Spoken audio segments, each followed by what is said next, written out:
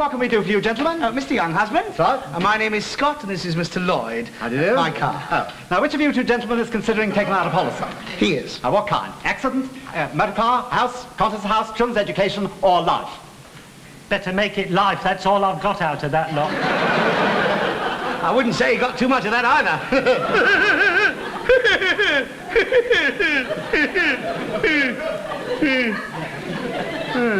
Yes, my friend here is a little underinsured. Most unwise. Oh, yes, if he died tomorrow, nothing. He'd be a dead loss.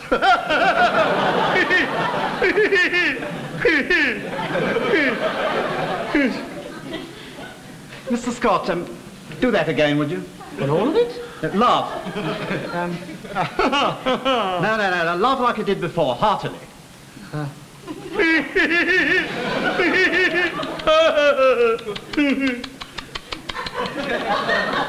What do you mean? Well, I mean to say, have you noticed the way your tummy wobbles up and down? Well, it's got to wobble somewhere. It can't wobble from side to side. Shouldn't wobble anywhere at your age. How old are you? 35. 35? Is that all? Oh, well, those whom the gods love. Mr. Lloyd, just put your hand there, would you? What, here? That's right. Now, clench your fist. Oh! What have you got? I'd rather not say. Fatty tissue. Do you mind? Mr. Scott, you, I take it, are insured. Well, no.